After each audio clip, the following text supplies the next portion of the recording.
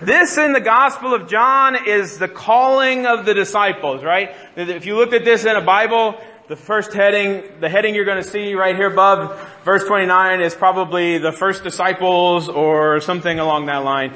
Jesus calls his first disciples, and it's not like any other calling that we've seen before, right?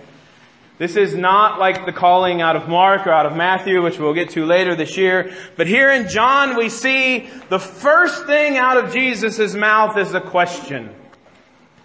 Right? There's no arguing with John about whether or not John should baptize him. There's no miracles. There's no healing of people. There's no changing of water to wine. There's Jesus walking along the shore and John the Baptist saying, "This is the one who is going to baptize with the Holy Spirit. This is the one who is going to do things that God has foretold."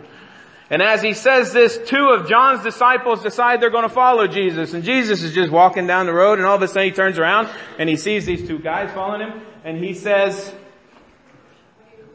"What are you looking for?" What are you looking for? It's actually a good question.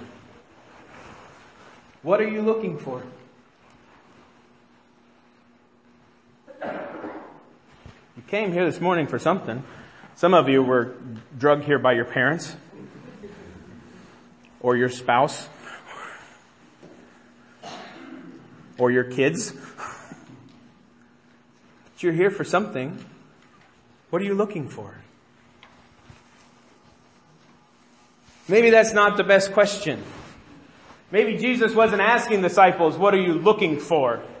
Maybe it was more, "What are you seeking?" Or to drill down even deeper, what do you need? Not what do you want, but what do you need? Right? And it's that time of year where we're doing New Year's resolutions. How many of you have a New Year resolution? Only a couple hands. How many of you that are brave enough to raise your hand have already broken your New Year's resolution? Right? We all need to get in shape, and we all need to do better at something, and we all need to do things the right way, right? Well, I need to tell you that round is a shape, so it's okay. You are in shape. You may not be healthy, but you're in shape. Right? We have all these things that we need, right? We need to get healthier. We need these clothes. We need the right phone. We need the right technology. We need the right insert whatever it is here, and somebody out there will sell it to you, right? We've all seen the ads. We all know that they're willing and ready. When we come and say, "This is what I need," they're ready to give it to us. Or sell it to us. Because that's what the world is. It's a quick fix kind of thing. You've got a problem and I can settle it for you. You've got an issue, I can help you with that. I can give you an elixir that's going to straighten you right up.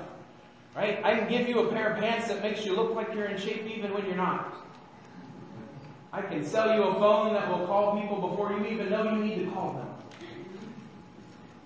Right? Jesus said to the disciples, "What do you need?" And they said to him, what did they say? It's in the reading. "Where are you staying?" Jesus said to them, "What are you looking for?" And they said, "Rabbi, where are you staying?" And Jesus doesn't answer the question in the normal Jesus fashion. He doesn't give an answer to the question that was asked to him, but yet he says something else. Because if he would have answered the question, it would have been something like, "Well, I'm staying at the Holiday Inn down by the seashore. And if you guys want, you can come down and stay with me for a while. Or I'm staying with my cousin across town. He's got a nice little 2-room ranch that I'm going to squat in for a while." Right? "Jesus, where are you staying?" Maybe not a best translation of what the disciples actually asked him. And that's why Jesus didn't give them a specific place that he was staying. Because you see, that question is not really where are you staying, but that question is more, Jesus, where are you dwelling? Or where are you abiding? These are words we don't use anymore, right? A dwelling is a home, but a dwelling is a place where people dwell, where they stay, where they abide, where they remain. The disciples asked Jesus, where are you going to be so that we can come and be with you? Right? And again, Jesus still doesn't just say, well, this is where I'm going to be. He says to them, come and see. See, Jesus offered to these two disciples who had followed John and had heard about him an invitation.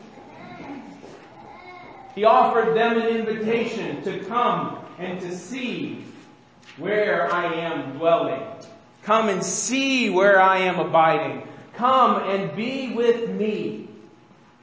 Because whatever you're looking for, whatever you're seeking, whatever it is you think you need, I might have it for you. Actually, I do have it for you.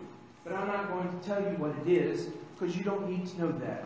All you need to do is come and see.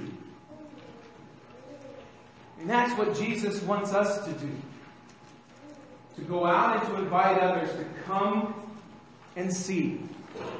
And if we invite others to come and see, what are they going to come and see? What do we have to offer that other places out there don't?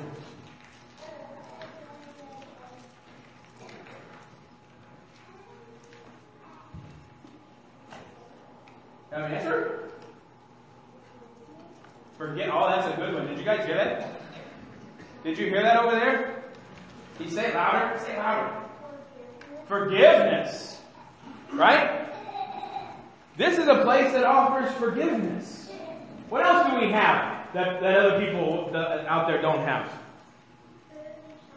Well, you can get food and shelter other places. I can go to a restaurant and get food.